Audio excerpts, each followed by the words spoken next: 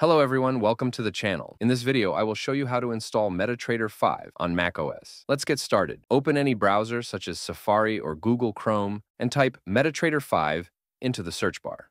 Click on the first link, which is for MetaTrader 5. On the homepage, you'll see MetaTrader 5 with download options for different operating systems, such as Web Terminal, Windows, Linux, and macOS. Since we're downloading for Mac, click on the macOS option, then click Allow. The download will start automatically. Once the download is complete, I'll move the file to the desktop. You'll see it's a PKG file. Double-click on it to unzip it. You will then find the MetaTrader 5 installer. Click on it to begin the installation process. Click Continue, then Continue again, and select Agree. Next, click Install. You'll be prompted to enter your password or use your fingerprint to authorize the installation. The process will take a few minutes to complete.